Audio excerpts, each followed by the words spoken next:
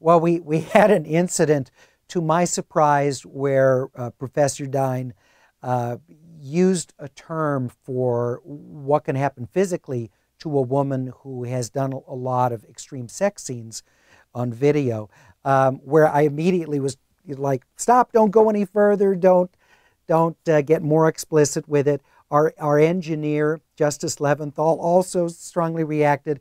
And so our other guest, Professor Tarrant, started laughing when she saw how, like, no, don't go any further, don't reference it.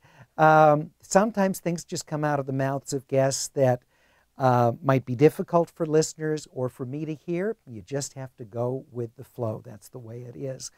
In this case, it was a term that sent me to the dictionary to look it up. And if you want more, you can check my blog posting from late Thursday night.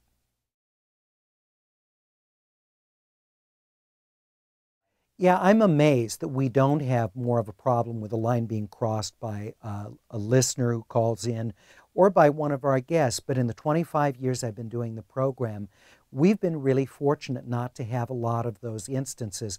But I remember from one of the early years of doing AirTalk when phone sex services were just starting up.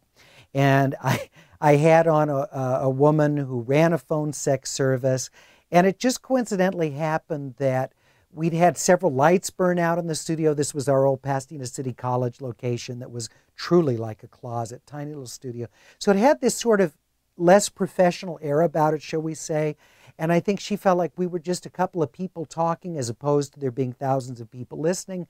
And she used a couple of terms that were not suitable for on-air broadcast I immediately had to stop her train of thought, bring her back to what are appropriate standards, and move on from there. But very, very rarely has that happened.